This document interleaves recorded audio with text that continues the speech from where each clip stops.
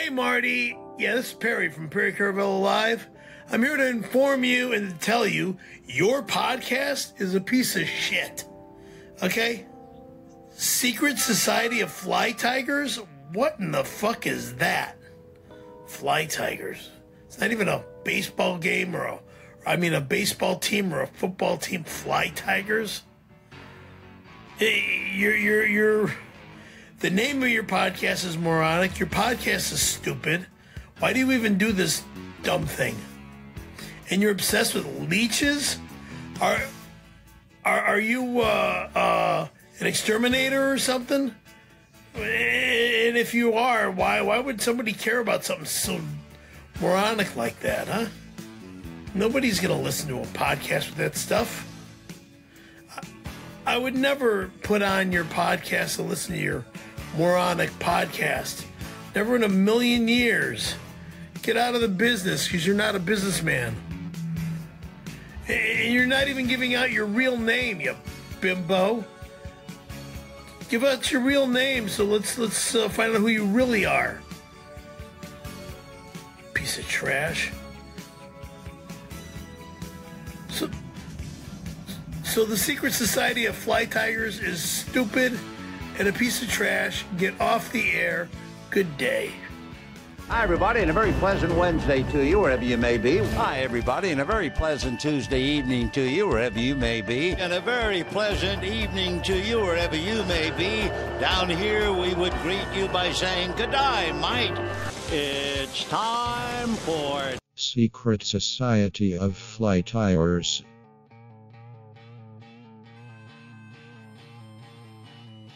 Well, you can't please everyone. The Secret Society of Fly Tigers does have a nice ring to it, though. If you know who that was in the intro, congratulations. And if you're aware of Vin Scully and you don't love him, there might be something seriously wrong with you. Allegiance to a team or a city isn't a good enough excuse either. He was almost like the voice of God to me, if I'm gonna be real. I will be real. I am real. Vin was really important to people all over the world, but even more important to baseball fans in LA. I'm stoked to be able to write about a river that flows through a city that I think I love, even though it's filthy and weird. Anyways, we'll get to that stuff. It's me, Milton. Milton! I'm still here as your host. I feel more like a narrator, but titles have never mattered much to me. My essence cannot be labeled. Why must you label me? My essence has no label! I'm lying already. I very much care about my children being able to tell their friends that their dad is the president of the digital audio fish lure crafting community. Every once in a while, the listener analytics from countries with literally no podcast competition proves that true. And for a few hours, I feel so powerful. So powerful. Whoa. So, we made it to the 22nd episode of Secret Society of Fly Tigers.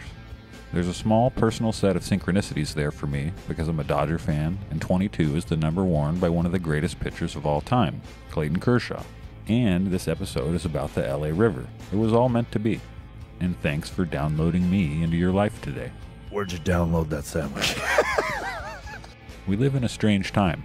I piece these shows together over a few days or sometimes weeks and upload them to the internet, and then they end up in your ears or your cars or whatever. It all happens pretty quick, too. That is, after I'm done with all the back-breaking labor and mental flexing and I pay all the podcasting bills for each of these 1 to 2 hour episodes. It's a true marvel of human perseverance and technology. Technology, what is that all about? Is it good or is it whack? Not really. It's just me blabbing into a mic connected to my computer in my Toyota sedan. I'm honestly still surprised that there's people besides my friends that listen, let alone enjoy this borderline psychotic show that's supposed to be about fly tying. This season specifically has been just as much about my weird daydream scenarios or embarrassing real stories from my past as it has been about fly tying. I do have plans for some more fly pattern specific episodes that I'm looking forward to. Hopefully those will appease whoever left the sole 1-star review on my show on Apple. I bet it was an angry Freemason, actually. That's what I'm going to make myself think. Of course you would think something like that, Milton. I've got a couple saltwater episodes on my mind, too. I also want to do one just about tubes. Season 2 is winding down, so we'll see what I have time to get to and what will get pushed over to Season 3. I've been looking forward to this episode for a long time. Not just because it took me a while for my schedule and my guest schedule to line up. It's been high on my list of episode ideas since I started the podcast. Episode 22 is all about the LA River, and Fernando Vazquez is going to be our virtual guide. I first became aware of Fernando in a short article from Filson called The Punk Rockers of Fly Fishing, Angling on the LA River, and I had set out to talk to him and learn more. Fernando is a member of the American Carp Society, and he also put together all the Carp on the Fly content for the American Carp Society's website. Does that make him a webmaster? He might be one of the only carp webmasters. He's Urban Carp Guy, all one word, on Instagram, and he posts some great content. He catches carp using tackle of all types, too. I think he likes carp. It's not the carp's fault that they're a strong fish and have been able to survive and thrive in aquatic ecosystems that we humans have poisoned and destroyed. He's been busy with a heavy load of schoolwork lately, but found some time to yap with me, and I'm very thankful. It's a fourth synchronicity that he shares a name with the pitcher that made my family Dodger fans in the early 80s. These little things might seem inconsequential to you, but when a few of them pile up, I try to follow that trail, and I haven't been disappointed yet. Life is strange. The LA River sounds like a strange place to find a fly angler. Your Toyota sedan sounds like a strange place for a fly angler. I'd bet there's a lot of people out there that wouldn't even believe there's a river in LA, and they'd be wrong, but it's a pretty unique fishery and has gone through many changes. It's definitely a river with fish in it, amongst other things, but it probably doesn't match up with the images that flash through your head when you think about fly fishing. Here are just a few of the potentially hazardous items one might come across while fishing in the Los Angeles River. Needles, broken bottles, shopping carts, car batteries, sex toys, spoiled meat, wet fish, unexploded ordnances, bees, more needles, caltrops, fucking wet stupid shit, bones, lizard tails, medical waste, pornographic content, unidentifiable eggs, and human grease. I guess I thought of it naively as a completely man-made water system that supported the giant city of Los Angeles in different ways. But come to find out, there's a pretty lengthy history to the LA River. Let me relay a quick rundown of what I learned. The LA River was originally an alluvial river that ran freely across a floodplain that is now occupied by Los Angeles, Long Beach, and other townships in Southern California. Its path was unstable and unpredictable, and the mouth of the river moved frequently from one place to another between Long Beach and Bologna Creek. Floods damaged extensive amounts of farmland, destroying houses and killing people and livestock. Severe flooding encouraged those living near the river to adapt and construct further away from the river in order to prevent loss from flooding. In the early 19th century, the river turned southwest after leaving the Glendale Narrows, where it joined Bologna Creek and discharged into Santa Monica Bay in present Marina del Rey. The river was long joined by the San Gabriel River in present-day Long Beach, but in the Great Flood of 1862, the San Gabriel carved out a new course 6 miles to the east, and has discharged into Alamitos Bay ever since. The arrival of the railroad accelerated the advancement in urbanization, as various government bodies subdued the river by reducing its flow. Until the 1900s, the river was known to supply enough water to incorporate a system of wells to be built in order to supply fresh water to the city. I'm not sure how this lines up with Tartarian theories, but I'm sure the real powers that be are fudging some dates in there somewhere for their gain. I want to look at some ruins in America. Recently, we will have looked at the ruins of Chicago, and by now I think we've looked at the ruins almost everywhere. In my opinion, this is the most fascinating research in the world right now. The heavy flow of the Los Angeles River presented many issues, as it began to get exploited as a sewer system. Along with these uses, populations surrounding the river often tossed feces and waste into the river, along with dead dogs and horses, and occasionally human dead, all in hopes that they would get washed downstream and released to the open ocean waters. Sometime after that, the Los Angeles aqueduct system opened and altered some things. And even though the history started getting a little crazy right there, I'm still getting bored of it, so let's stop and fast forward a little bit. Prior to the 1930s, the LA River was home to native rainbow trout and even seasonal runs of steelhead and Chinook salmon. The Los Angeles River was in fact a trout stream. Then, in 1938, the Army Corps of Engineers began a nearly 20-year process of channelizing the river, encasing its banks in concrete in an effort to control flooding. Then, Rockstar Games made Grand Theft Auto San Andreas, and the rest is history. Go, fool, out! Don't you know what road rage is? It's a similar situation to the water I talked about with Chris Bear from AZ Fly Shop on the Phoenix Canals episode. Real metro fly fishing. Maybe you don't even need waders. Or actually you do need waders, because that gave me an idea for my non-existent e-commerce store. A brand of waders specifically made for metro fishing that are super lightweight and packable, but also hazmat grade and come with a bunch of add-on pieces like full helmet, elbow-length gloves, air filtration, needle-proof soles for the boots, and you get the idea. This is a joke about there being hazardous substances and objects in metro rivers.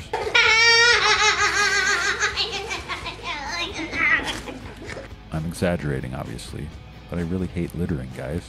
Yeah, that was me, giving you a big old guilt trip for littering. I really hope it worked and that you haven't littered since the last time I talked to you, or you're in big trouble. And LA is full of garbage in many ways. Literally, figuratively, symbolically, and spiritually. But I love it for many reasons. I was born in Southern California and spent a lot of time in LA playing music, working in music, going to ball games, and eating lots of great food. I ate what still stands as the best burger I've ever eaten in my life in LA at Chef Ludo's Petit Trois. Petit Trois. It doesn't matter how I pronounce the place. It's so good it's almost criminal. And Chef Ludo's burger is barely a burger because it's like a fine dining burger, not one you get at a barbecue or at a drive-thru. But holy shit, was it good. My buddy Matt and I have eaten a lot of good food together, and we split plates like we're an old married couple because we want to taste as many flavors as possible. Is that weird? I don't care. I don't think he does either. The day we went to get that burger, we decided to also get an omelet because that's what you do at French restaurants. I'm not sure I've eaten a lunch more rich than that one. We were in town for work and had to hightail it back to our office in Culver City, and the combo of those rich lunch plates and a herky-jerky Uber driver in moderate LA traffic hurt my tummy. I didn't poop my pants this time, but I did barf up that delicious expensive burger all over the street in front of a Starbucks and an Uber driver that was very thankful my puke didn't end up in her car.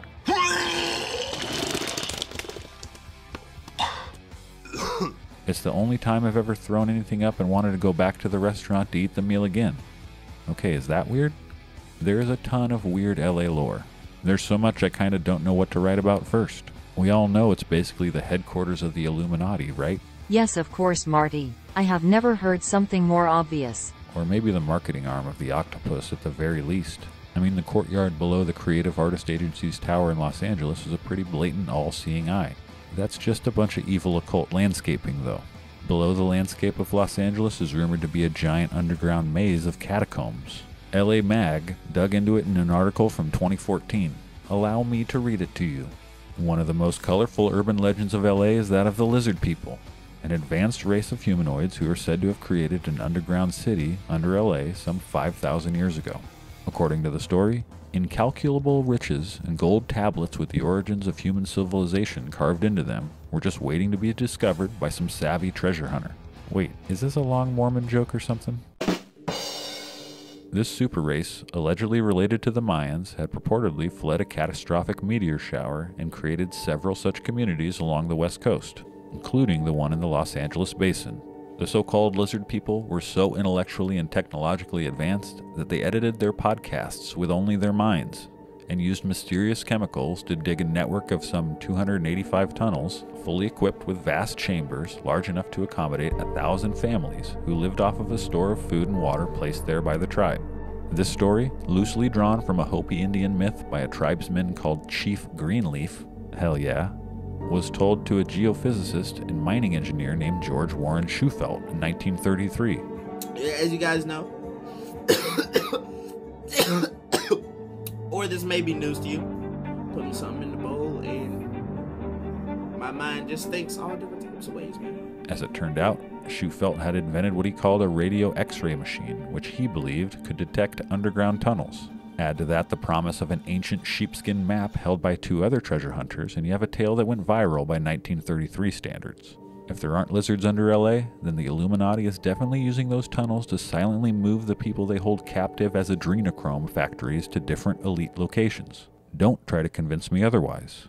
George Warren later went on to refer to himself as G. Warren. Is that where LA rapper Warren G got his name?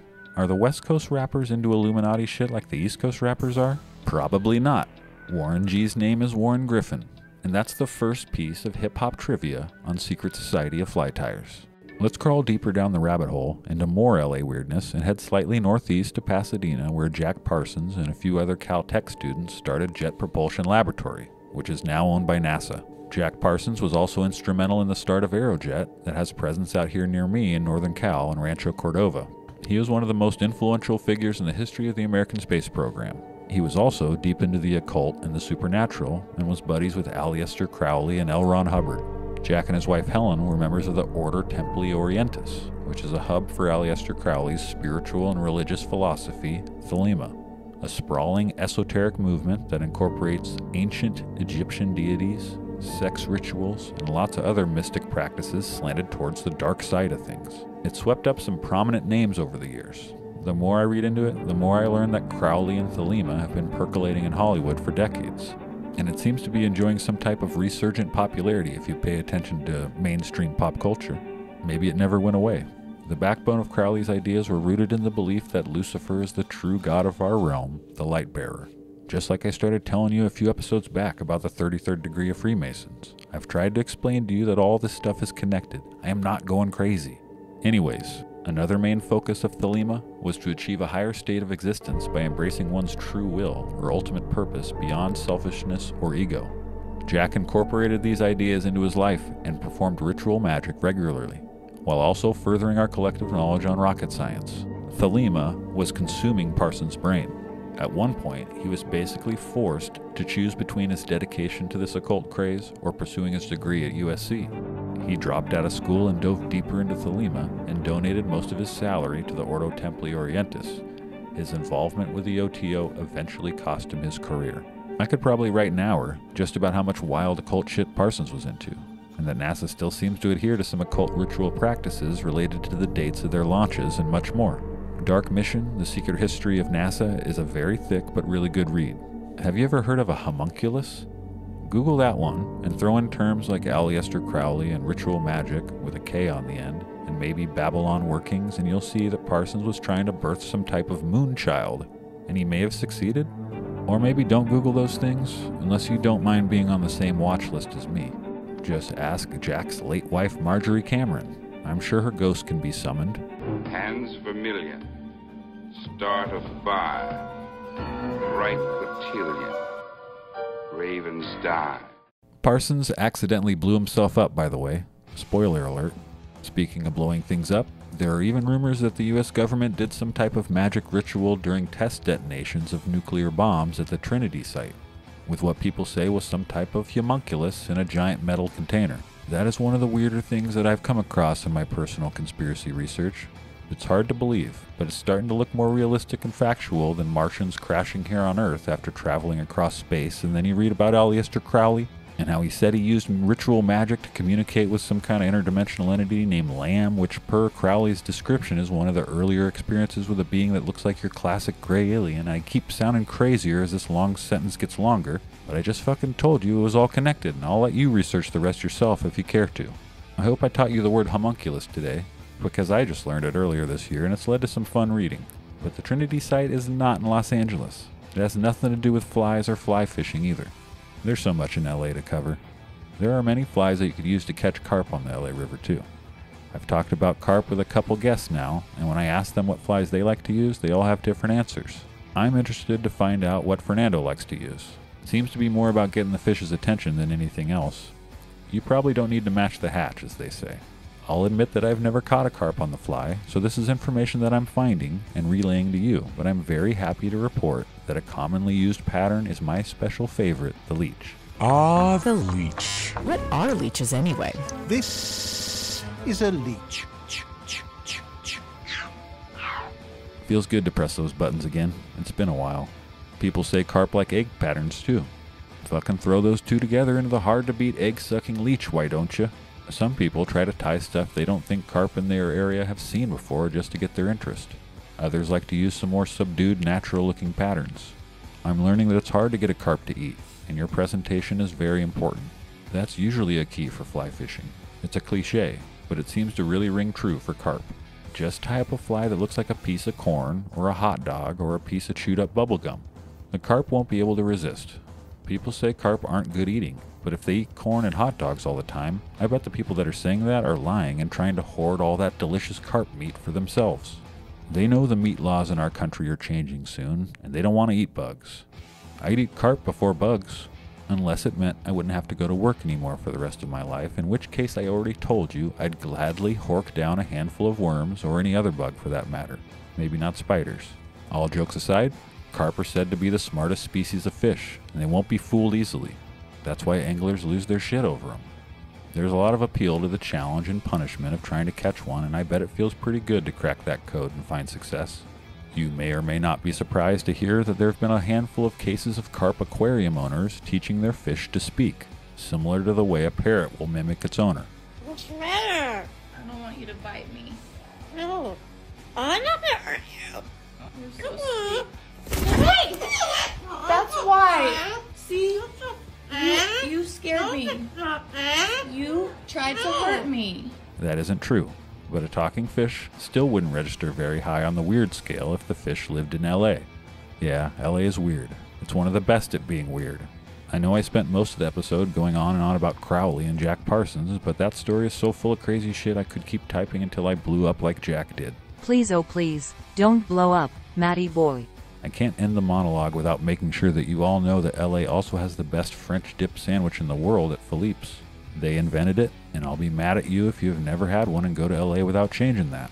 It's a cool old building, too, that is absolutely haunted by ghosts that want to continue eating French dips for the rest of their ghostly existence. The bread and the au jus for you. You can order a single dip, a double dip, and if you really want a lot of flavor, you can ask for it wet, and they'll really dunk it. A lot of flavor, but a little messy. Go eat a wet sandwich there as soon as possible. Make it even more wet with their delicious hot mustard. And go get a wet fish in the LA River. I dare you. Try something different. I tried something different with this episode. I found a guest that isn't a professional fishing guide and doesn't tie flies. Yet. He's just an angler that loves to fish and loves carp so much he joined a carp society. His name is Fernando Vazquez, and he's going to teach us what we need to know about fishing the LA River. Let's get into it, dude. So, Fernando, thanks for coming on the program, dude. Yeah, thanks to you for inviting me. Yeah. This is great. It took us a little while to find a good date and time for this. I'm glad we finally did, and I'm stoked to learn more about you and the LA River. I read a Filson article a while back. Okay. It was pretty short, but it was pretty surprising to me and impactful, and it had some nice photos to go along with it, too. And at that point in my life, I had no idea that anyone even fished the LA River, and it sent me down the rabbit hole, which brings us to today. There was a couple pictures of you in that article. And anyway, are you born and raised down in LA? I was born in Pasadena. When I was little, my mom didn't really like it here. So she moved back to Mexico with her family. My dad stayed here. So I grew up in Mexico. I came back here basically at the beginning of high school. So I came back, did high school, got out of high school, went to community college. And after that, I transferred to the college that I'm in right now. So half my life was spent in Mexico, and so far right now the other half is here. And this is where I picked up fishing pretty much, yeah. I used to fish when I was little in Mexico, but it wasn't anything intense. It was just like once a month, maybe once every 2 months. Yeah. But well, here it's like a weekly thing for me. Is it? Yeah. That was my next question. Like, when did you start? When did you get into fly fishing? Like, when did I know you throw any kind of stuff out there, right? And when did the fly stuff come into the equation? Fly fishing. I used to fish. Sometimes I'll fish with him. A good friend of mine. His name is Tony. He got me into fly fishing probably when I was in high school. I don't really remember the year exactly, but it was like a very casual thing. Every once in a while, when he brought his fly rod, I would give it a try, catch a few bluegill, and I always thought it was fun. I think, it was right after high school. So I think 2015 or 16.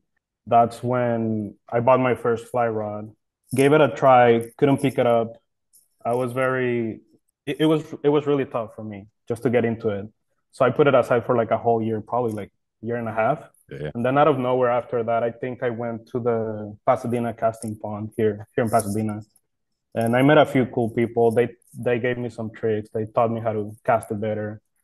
And after that, I just picked it up pretty quick. Yeah, they clear some stuff up. Yeah. You can develop bad habits on the in the process. Absolutely. And you have a bunch of misconceptions about fly fishing before you do it. You know, like you think there's reasons for certain things and stuff that you're just totally in the dark on until you talk to somebody who actually knows what they're talking about. And, or, you know, like now watch it on YouTube or something, at least get the beginning, you know, the start of it. But you're fishing a lot. Yeah. Yeah. I fish when I can. If I have a couple of hours free time, I'll just drive to some pond, some lake here in the city and just go for whatever. If there's bluegill, that's fun. If there's bass, cool. If there's carp, then I'm into the challenge. So have you got into surf fishing at all? I've given it a try a couple of times. I live pretty far from the beach, so it's not as accessible. But I gave it a try a couple of times and it was fun, but I'm nowhere near as good as I would like to be. It's a whole different thing. It is, right? It's like reading the waves and like going back and forth, shooting the line out there past where the waves break. So yeah, it's a totally different world. I love it too. I haven't done it a whole lot myself, but every time I get out there, I'm like, oh man, I got to do it more. So it's fun though. How often are you fishing the LA River then? You know, if you're fishing once a week, is that a typical stop? Yeah, so it depends with the amount of work I have to do here at school. But if I have time, that's usually my priority, just to go to some pond or lake. I prefer the LA River for many reasons. There's plenty of spots to fish, and it's always like an adventure. You never know what you're gonna run into. Man, you're just piquing my curiosity even more. So let's start like at the basics. Like, how did you find out about fishing the LA River? Like, you know, where did that start? I think when I started fly fishing, after the whole period where I hated fly fishing and then I gave it a try and then I fell in love with it. That's when I started looking up places to fish in LA. Did you hate it because you were having a hard time with it, or was there something at first, at first I hated it because of that. Like I just couldn't get it done and put it aside for a while. Sure, yeah. But when I got back into it, I think I found a video of these guys fly fishing the LA River. I don't remember their names or anything. It's like one of those really old videos. And I used to live in Glendale. I lived in Glendale 9 years, and the river goes through Glendale, right next to Glendale.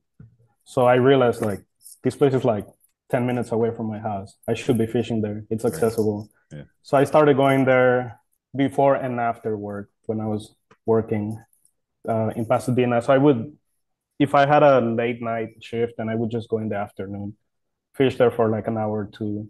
If I would get off early, then I would just go. Same thing. And that's how I got my first carp one day, just after work. The sun is going down. I see a carp. I threw a backstabber. It just went right after it, crushed it, landed my first carp. It was probably like 4 or 5 pounds, nothing big, but it was really fun. Yeah. So that's how I got started. Way cool, man. Yeah. Well, I guess let's talk about the kind of fish that are in there. We know carp already. Is there different kinds of carp in there? And what else could you find?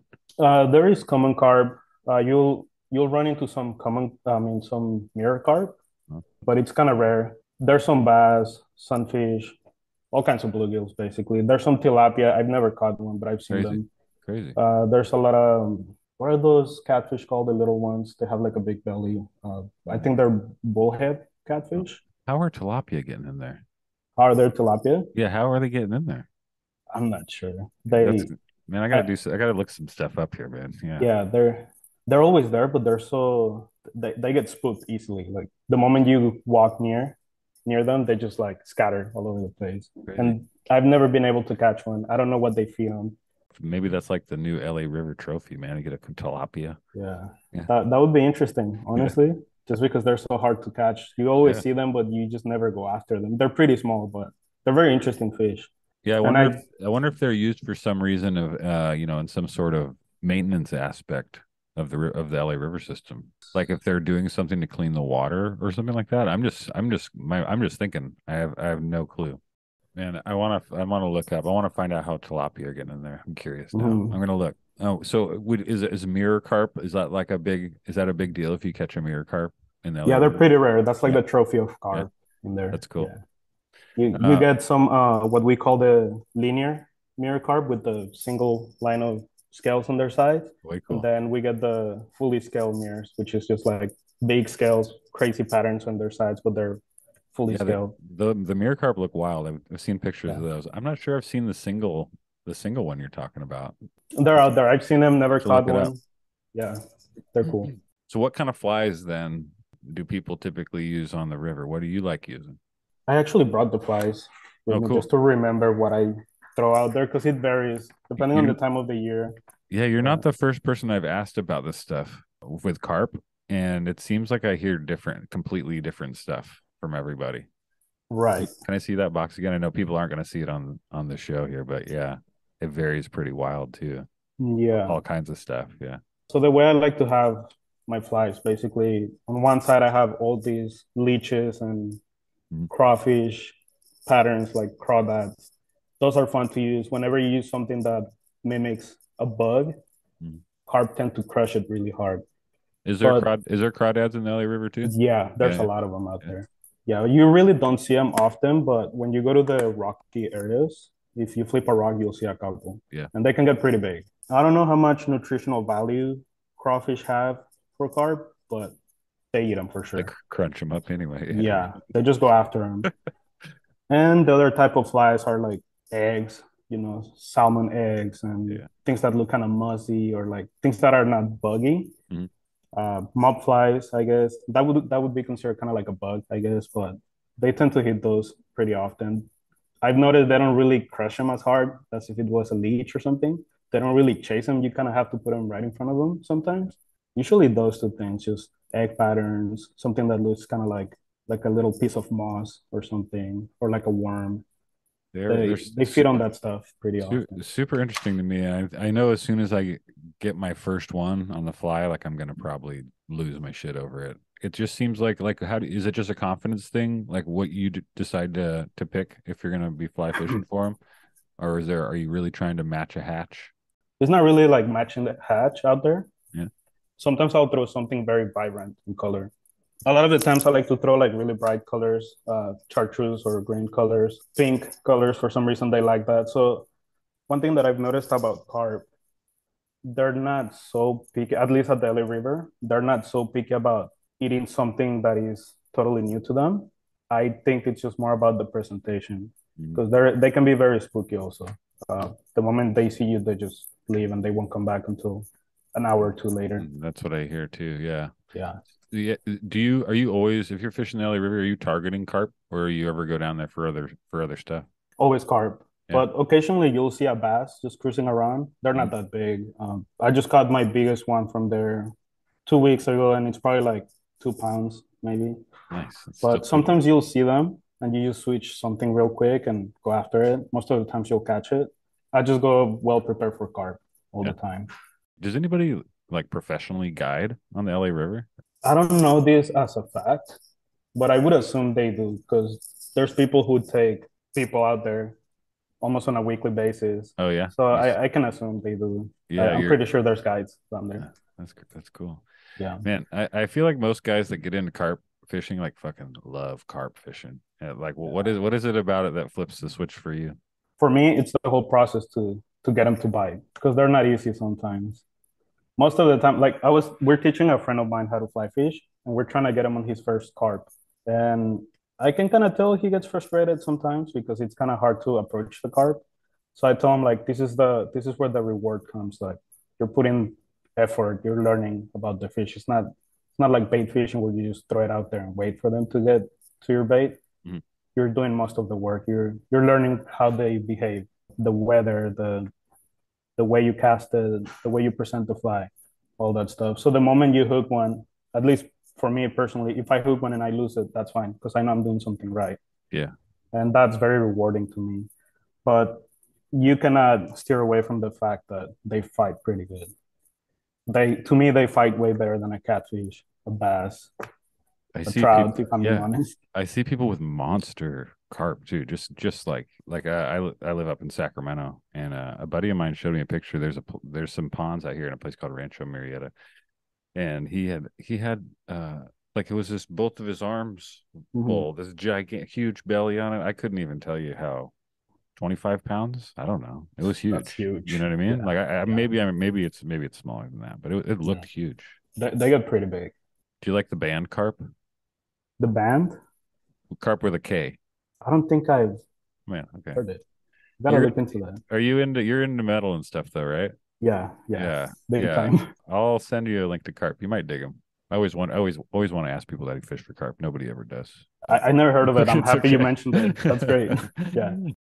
So have you had any sketchy situations out there on the LA River? Not really. It's funny. Well, I'm glad you asked because a lot of people assume that that happens quite often. I know people who have had sketchy situations, but you know what? I've been in one situation only. There is this gang of, I would say, like little kids in the Glendale area. I think they're like the Frogtown gang. Frogtown is the area. Okay. Let's go to our man on the street, Wince Peters, who's live right now from Glendale with one of the members of the Frogtown gang. Wince, are you there? Thanks, Marty. Reporting live from Glendale, California, I'm Wince Peters, live correspondent for the Secret Society of Fly Tires, and with me today is a man who says he is a member of the Frogtown gang, who is asked to remain anonymous. We will not be providing his name, but we are able to say with certainty that he is extremely handsome. Sir, thank you for speaking with us today. Could you please tell us why the Frogtown gang has such a cool name? Richard Frogtown is our leader, and we really like him a lot, and he's really nice and sweet and funny, so we named the gang after him. Great, and what sort of crimes do you think you'll be committing today? I'm not sure. I might toilet paper a house tonight, or me and two friends were thinking about stealing some CDs. We'd buy them, but they have those parental advisory stickers on them, and the clerk at the record store is a real straight shooter, and he won't sell them to us. I'm not blaming him. He's got a job to do. I understand that, but I want those CDs. I'll do whatever it takes to listen to the Jerky Boys. And one final question. Are you sure that you are not just me with your voice altered to sort of sound like a different person? You sound very similar to me, but it's just like your voice has been changed a little bit. Yeah, I'm definitely a different person. I'm not just you with a voice changer or whatever. Great. Thank you for speaking with us. Well, there you have it, folks. A member of the Frogtown gang explains it all in his own words. I'm Wince Peters for the Secret Society of Fly Tires. Back to you in the studio, Mark. So one time I parked my car. It's like a dead end street, and then where the street ends, you just walk a few yards, and that's the LA River. So I usually park there and just walk down to the river and fish up and down along the freeway. So one time I noticed they were like on this like abandoned property. They were just chilling there, so I didn't think much of it. I parked, started walking down. I looked back at my car, and then they're just walking around my car. Great. So I'm like, okay, they're probably looking into my car. They probably want to see what they can get out of it. So I just started walking back to my car, and they just took off. That's the only thing that has happened to me.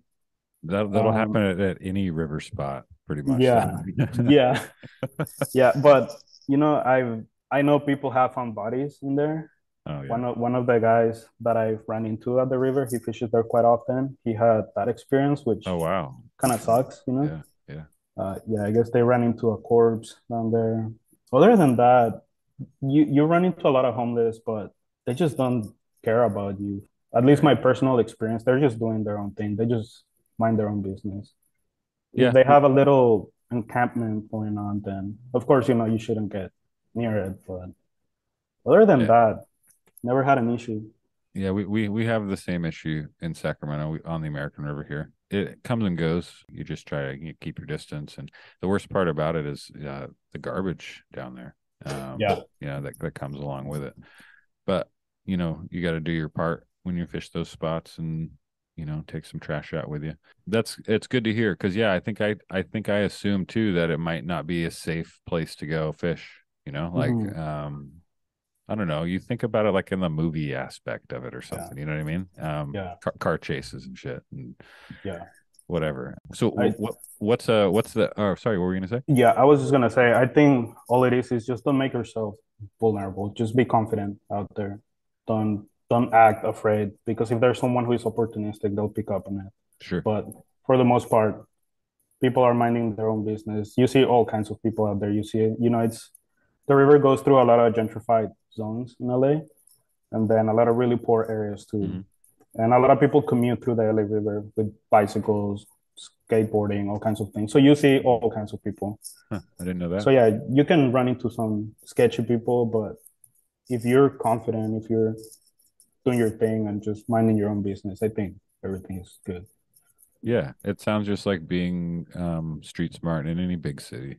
Yeah. So what's the most surprising thing then that you've seen on the LA River? Because I've seen some pretty wild stuff on the American River.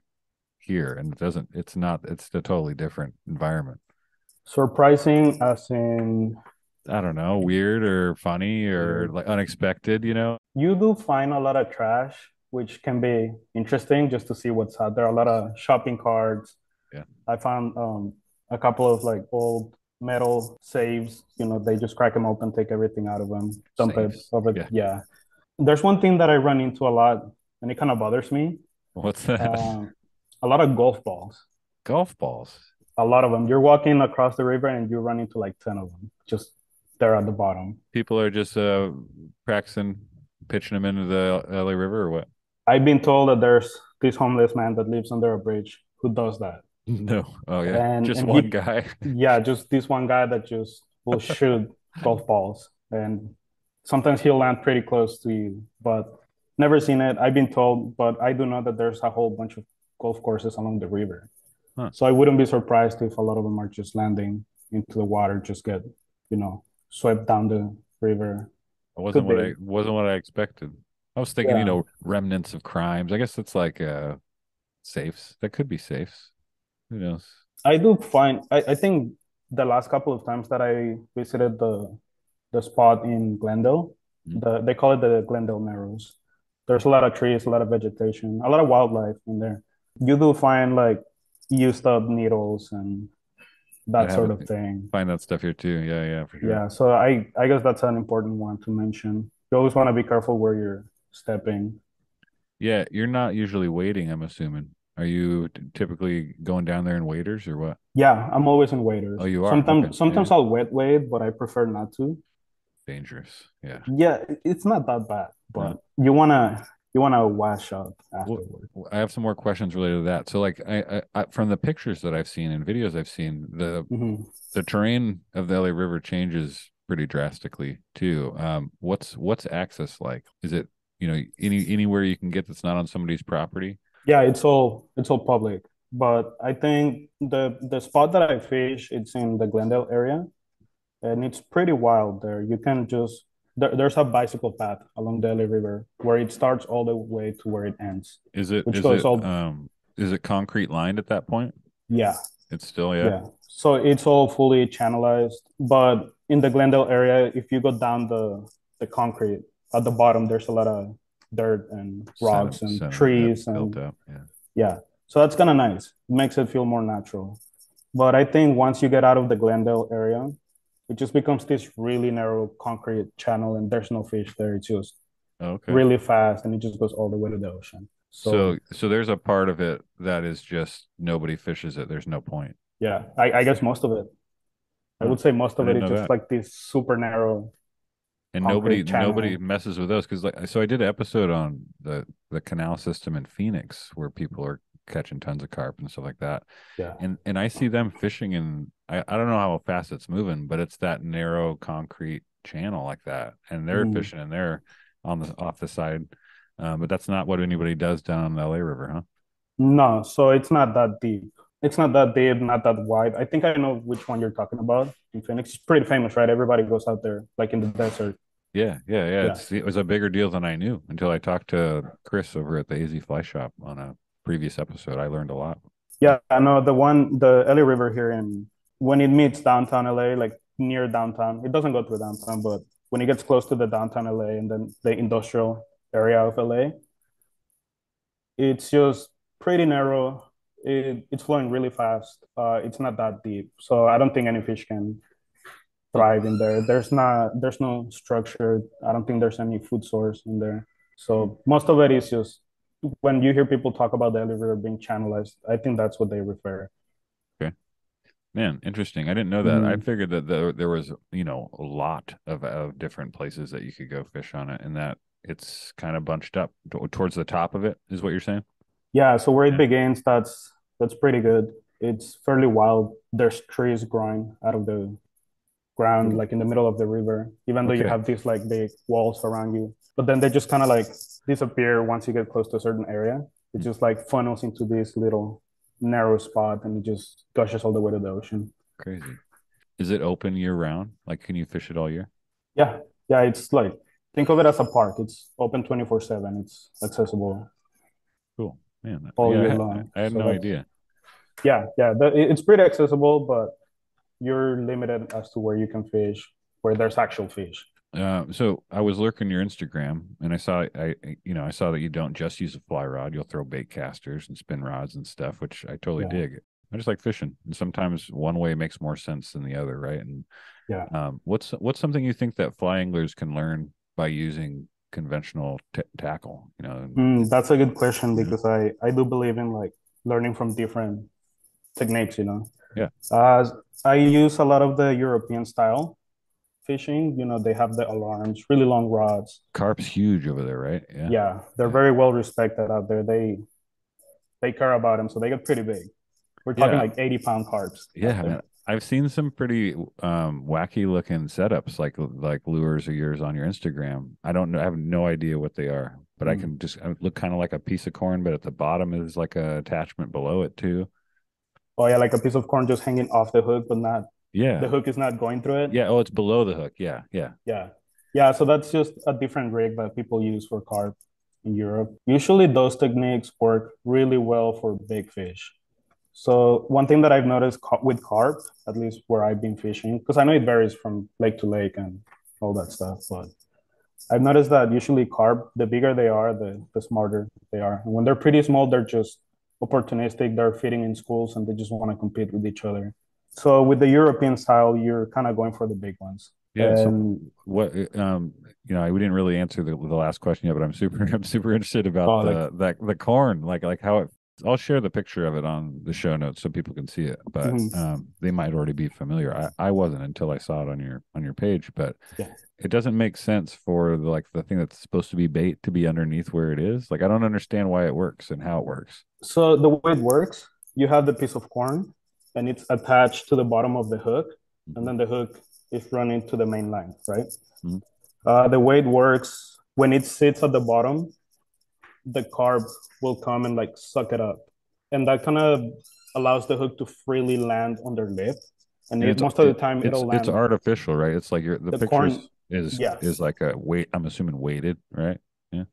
Usually the hook has enough weight to just keep the corn at the bottom. Sometimes the corn will float a little bit, just enough to like move with the water, just to make it look more natural. The whole purpose of that rig is to allow the hook to move freely. So when the carp picks it up, the hook lands on the bottom of their mouth. And once they feel that, because they're very smart fish, they try to spit it out quick. You want to be fishing with really sharp hooks. They try to spit it out. They spit the corn that was hanging off the hook. They spit it out, but the point of the hook is still grabbing onto their lip. Okay. They freak out. They bolt their heads. And that's when they just take off, and you gotta set the hook. Yeah. Way cool, man. Yeah, it's overwhelming sometimes. There's so many techniques. The European people have figured this out a long time ago, and they just keep improving, and it's really cool to look at that stuff. But I wish I could apply that into fly fishing. I don't know if I could. It's totally different. But you do learn about behavior. Yeah, I wonder if behavior is something. I've asked that question to other folks before, and they say the same thing. You're looking at behavior of how fish are attracted to whatever the lure is doing, which sometimes is different or better on a spin rod or something like that you can learn and apply to a fly. And I wonder if, I'm sure somebody's tried it to mimic that same idea of that corn lure with a fly. I'm sure it has, but there's plenty of stuff that people tie up for carp already. Like it's all, you know, there. I mean, it's always evolving, I'm sure. I need to get into it. So we have a few things in common. We both, spent some time in Southern California as kids, and I think you're a Dodger fan too, no? I am. I have my jersey here. Good. It's just kind of hard for me to wear it. Right on, man. Yeah. And we both like heavy metal. What bands are you listening to these days? What are you listening to? I'm into deathcore. I like deathcore, but I really like the European underground metal, or like just Flesh God Apocalypse. I don't know if you know them. I've heard of them. I haven't checked them out. Yeah. Stuff like that, like really fast. You know what? Now that I'm talking about fast, I love power metal. That's power metal is one of my main things. Nice. Classical metal. Yeah. All that kind of stuff. Like what bands? Power metal, Stratovarius. They're pretty good. I haven't heard of them. All right. What's the other one? Camelot. And I'm learning about all kinds of different music from this Camelot. show for sure. This is more of a heavy metal, but I like Epica, Hammerfall. Yeah. Yeah, I'm just if it's metal, I'm there. I Yeah. like all kinds, like deathcore, heavy metal, speed metal. Man, I want to like it all. Yeah. When I go to spots and I'm not super familiar with, like by myself, I'll typically pop earbuds in and listen to music Mhm. and fish. And lots of times it's heavy stuff too, like Converge or Drive Like Jehu was like a Mhm. lucky artist for me. I thought I was catching fish when I was listening to them a couple times. Okay. I thought it was Yeah. lucky, as I'd keep turning it on.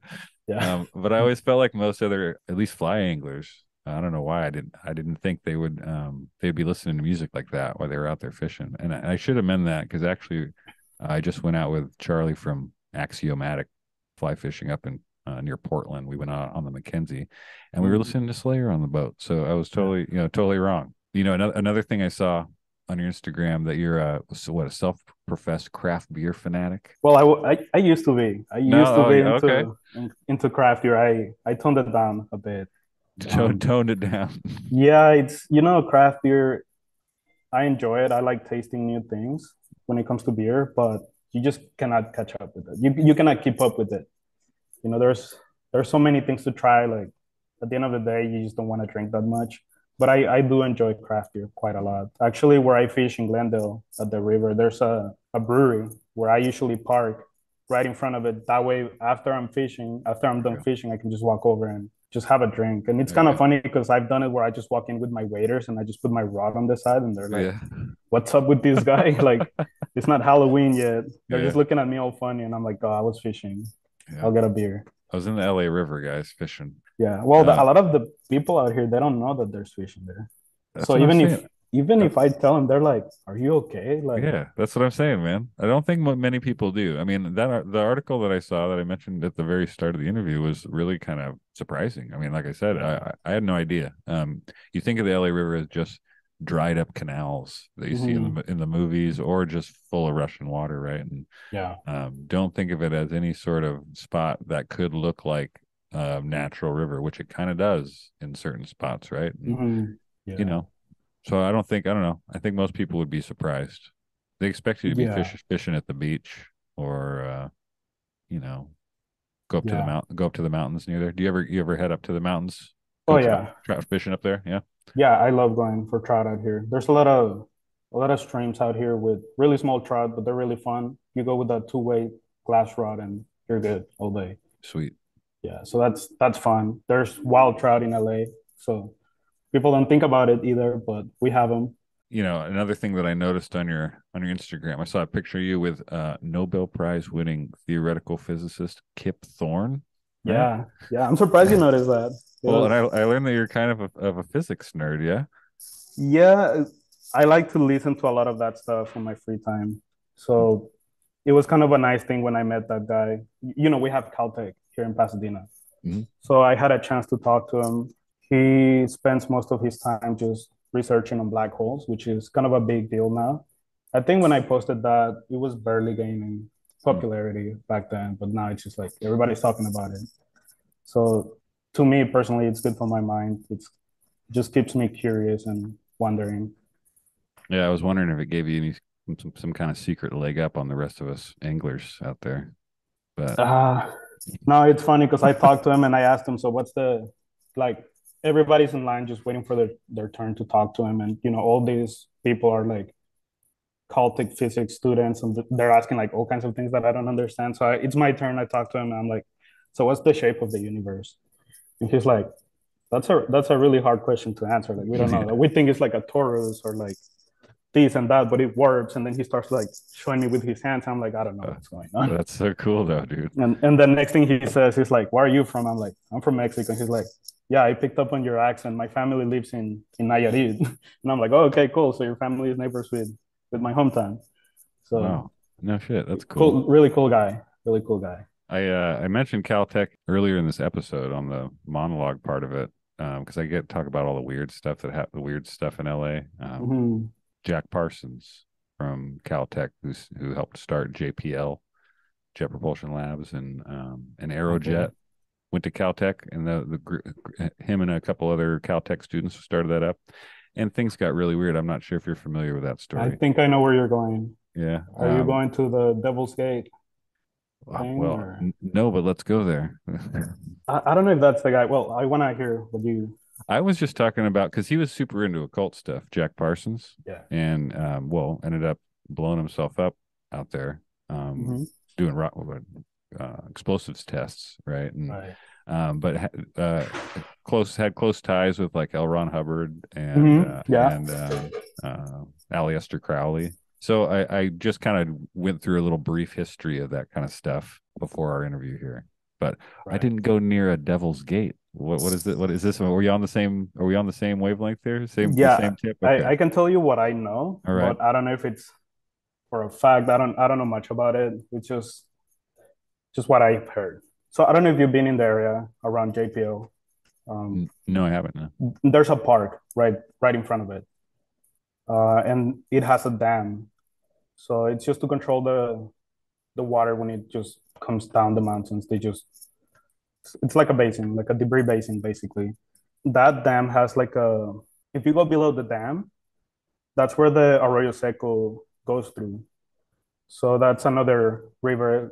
I think we have some trout there, or we used to. But anyways, you can go to the gate of the dam below it. You can walk into the dam, basically. So they call that dam Devil's Gate. And the rumor is that this guy used to go in there and do like all kinds of like satanic rituals. And what I've heard is that he sold his soul there just to be relevant in the scientific community. Supposedly he did some sort of ritual there, and then he became really popular. He became really well known, and that's how JPL came to be. But, yeah. Oh man. I didn't get into that part. I don't know if I've read that specifically.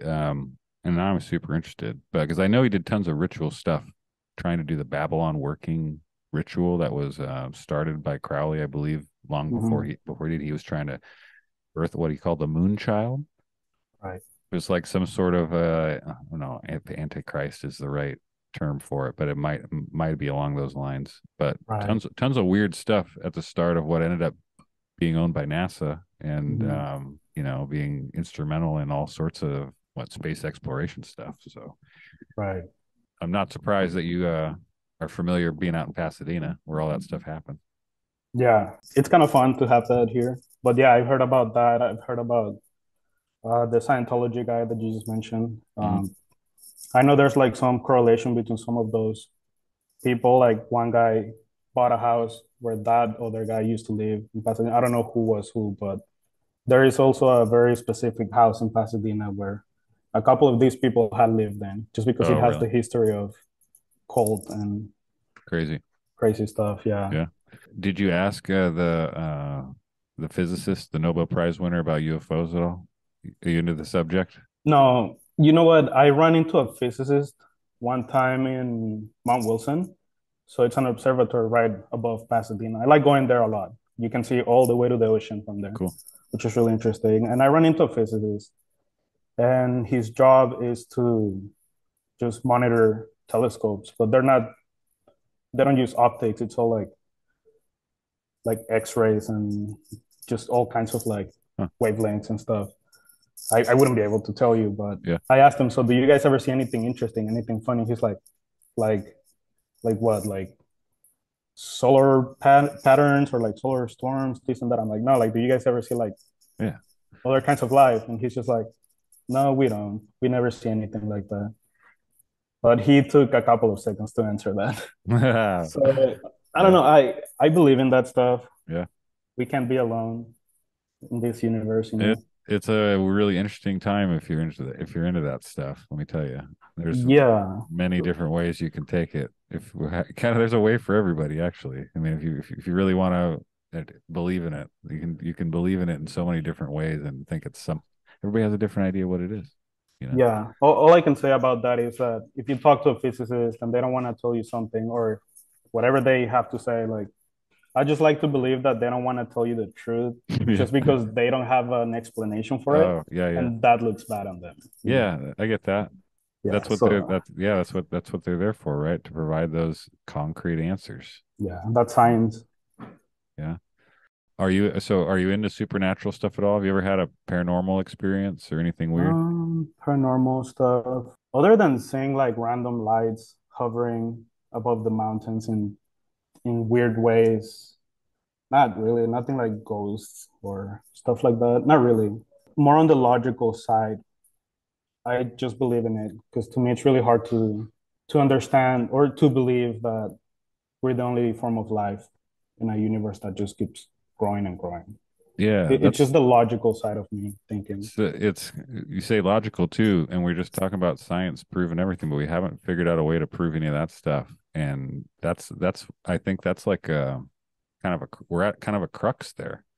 Because I think more and more people do kind of believe in that kind of thing, paranormal, supernatural, whatever you want to call it. And we don't have a way to quantify it really, as far as we know. Yeah. But that doesn't stop folks from believing in it. Right. Yeah. I mean, I do. I want it all to be real, man. I don't know. Yeah. Yeah. You know what? There's people who believe in it just because they want to have something going on in their lives. Sure. Yeah. But I feel like I'm not that kind of person just because I doubt everything. If I see something that seems weird, I go above and beyond to find out what caused it. I love that. So most of the time I'll figure out like, okay, this happened because of that, but the moment you don't have an explanation for it and you do research, you talk to other people, you ask for their opinions, and you do everything you can to prove what had happened, and you don't get an answer, then that's when it gets interesting. Yeah, I wish more people thought that way. I think people are more apt to shut something out that they don't understand or don't want to think is weird or something like that. I think being open to it, is key. The whole. I mean, you talk about the current times of UFOs. Like I think the ideas of aliens and stuff. Like I think the bottom line thing is that we all want more information, right? Like we want more data, and they should be accepting all of the weird data and sifting through that and finding out what's explainable and what's not, and talking to all the experiencers and figuring out figuring out all these all the more data the better. Let's figure it out because the government have admitted that there's something there, right? That they don't know what it is either, which I don't believe that they don't know what it is. Well, I think they have an idea. Just being open to it. Yeah, and then there's this other thing about that. Like, if the government knows that it's there, let's just say it exists, and if it's there, why are they here? Like, what are they getting out of us? Because I like to think that any form of life that can travel to our planet is far beyond our technology and probably resources. So there's really not much they can get out of us, Yeah. Why would they crash here all the time then? Yeah. If they're in something so advanced to get across space, like why do they crash here? Yeah, and if they're so advanced, we are pretty useless to them, in my opinion. If they're so smart, if they're so civilized, we are of no value to them. That's just the way I like to see it. So I just start wondering about these things. I wonder. Let me tell you. Yeah. I wonder. My buddy Kyle told me the other night that he worries about me sometimes, and I'm just gonna end up some kind of mumbling Looney Tune. And I do too a little bit, but whatever.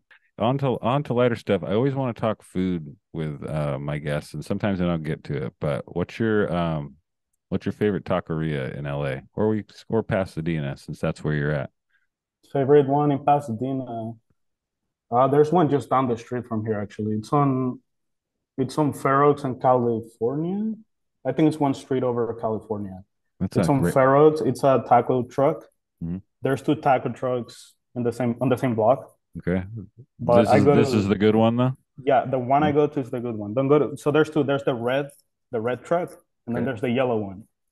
So there's like a big discussion about it in Pasadena. Half the people go to the red one, half the people go to the yellow one. Do they just call them the red and yellow ones? Yeah. They don't even call them by their names. I love this so much, dude. Yeah, but I think the one I go to is called La Estrella.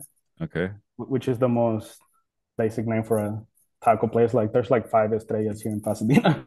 But yeah, the yellow taco truck, that's the best spot. They stay open till like 2 a.m. So it's always good. Yeah. Hell yeah. See, I don't think I have any more questions for you, dude. I think we eased them all up already. It's almost been an hour already. We've just been yapping about stuff. It's been cool. You know, I usually have guides, professional fly tires. I don't even think you really tie flies. And in fact, after talking to you before the interview, I want to encourage you to get into it because you told me that you were a little worried about it being a rabbit hole, another rabbit hole, and it is, but it's a super good one because now when you're out there fishing for carp, you can tie up something that nobody else has that works exactly how you want it to work, and like you got the secret, right? I mean, like it is another rabbit hole, but it makes it more fun, man. I think. Yeah. You know what? I think it's time for me to give it a try. You should, especially because flies are getting really expensive. Yeah, they are expensive, and you're not going to save money tying them. Let me tell you that. That's another misconception. Oh, really? Yeah, you're gonna spend money doing it too, but it ends up you're like, oh, I want those, I want that, I want those feathers, I want that fur, I want this color, that. No, I need all the colors of that. I want all the beads, and I want it is exactly the rabbit hole you're afraid of. But if I understand just from talking to you for the last 45 minutes. You're into carp and you're like, and I can see that your brain is like, going 100 miles an hour trying to figure out what to do and like trying to pick apart the scenario. And that the equation just gets more fun when you throw tying in your own stuff on it or making your own lures. I see tons of people making their own lures too, which is just as cool. Yeah, definitely. Yeah, that's something that I've been thinking about quite a lot recently. And a lot of people ask me, are you tying your own stuff? I'm like, no, all shameful about it. No, but I think it's time for me to get into it. There's no shame, man. I did the same exact thing. I bought the stuff, like I bought a vise and, materials I thought would be helpful for what I wanted to tie. And I like sat in my closet for like a year. Cause I was like, it seemed intimidating, just like fly fishing does. You're like, how do I figure out how to learn these crafting moves and all these little tools I got to buy, and I don't know how to use them and stuff, and it seemed super tough, and it isn't. There's you know what you're going to end up tying because you really end up tying what you use, right? Like, and so it boils down to what 5 to 10 patterns maybe that you end up learning, and then you buy the stuff that you use for those, and then every once in a while you mess around with stuff because you see something online that looks fun, and you start tying and it gets going from there. It's been cool talking to you. That isn't one of those things. Not a professional tyer, not a guide, just another angler like me, man, that like goes out and fishes. And I've been wanting to pick your brain for a while, ever since I saw those pictures, Oh, nice. Yeah, no, I appreciate that. And yeah, it's always good to talk to new people. I'm always here whenever you're in the area. Let's go get some carp. Dude, let's do it. Whether it's on the to. fly or European setups, whatever it is, just man. I got family down there still. I mean, I grew up at Costa Mesa and live up here in Sacramento now, but I go down there often. And I got your cell number now, so I'm definitely going to text you, and I want to go catch some carp with you, dude, in the LA River. Yeah, I might be in Northern California at some point later this year, so you can get some carp out there too. Hit me up, dude. I'll take you out and go fishing somewhere. I don't catch a lot of fish because I'm not very good, but we'll have fun. You might catch them. Well, we'll see. I don't consider myself that good, but it's all about the time you put into it. Yeah, for sure. And it's fun either way for me, man. That's why I do it.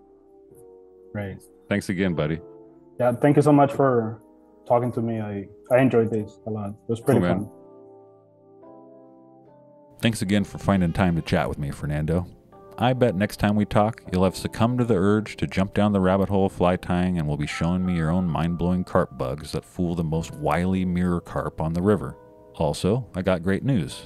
After our interview, I looked up why tilapia are in the LA River, and I learned from a group called Friends of the LA River that the city of LA actually stocked tilapia in the LA River in the 70s, with hopes that they would devour the mosquito population.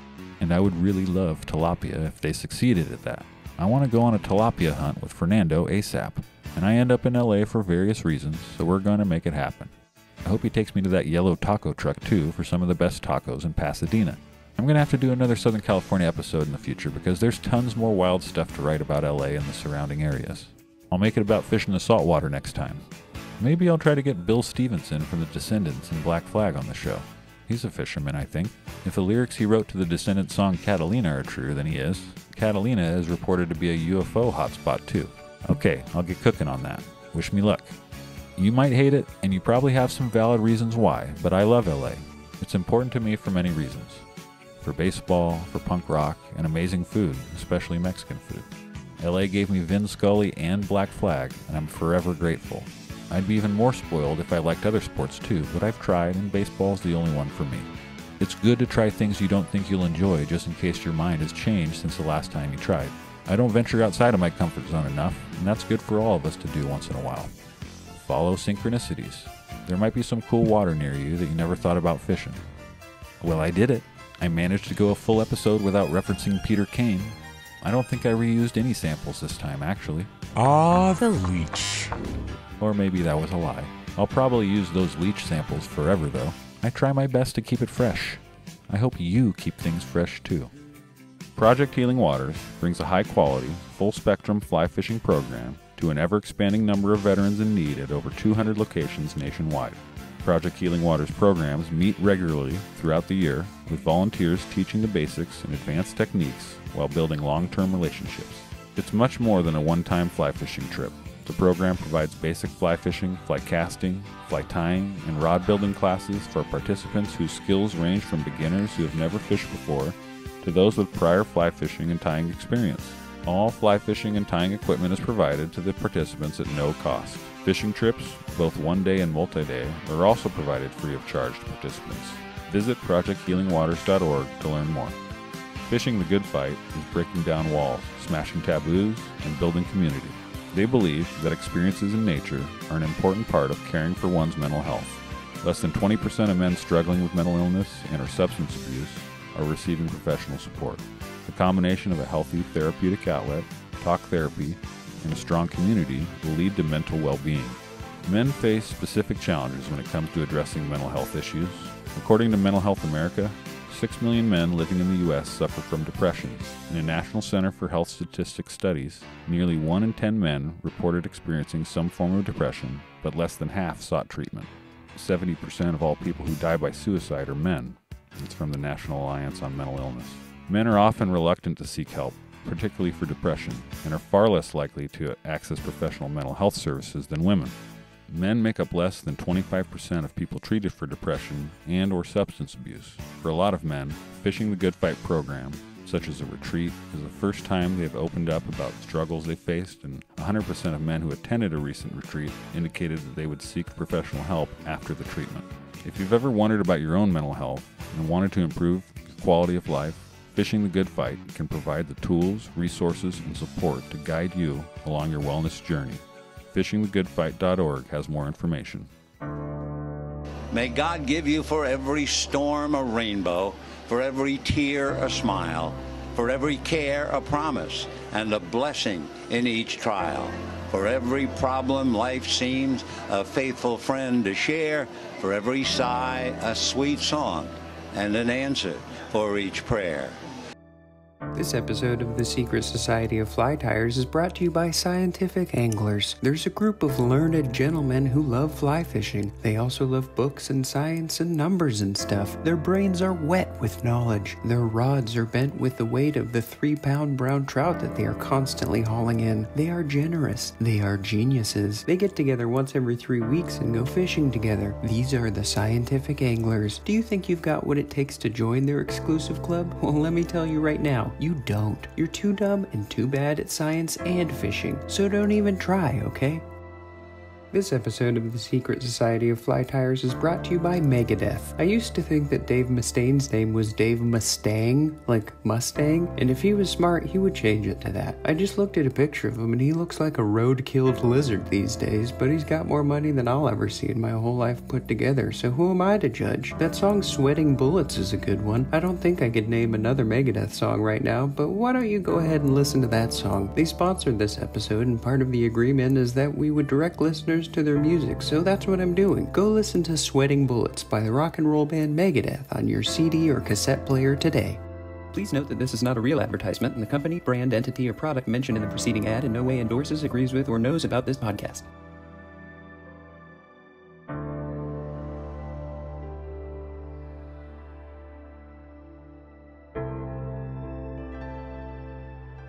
Hello, me. Meet the real me. In my misfits way of life. The dark black past is my most valued possession. Hindsight is always 20/20, but looking back, it's still a bit fuzzy. You speak of mutually assured destruction. Nice story. Tell it to Reader's Digest.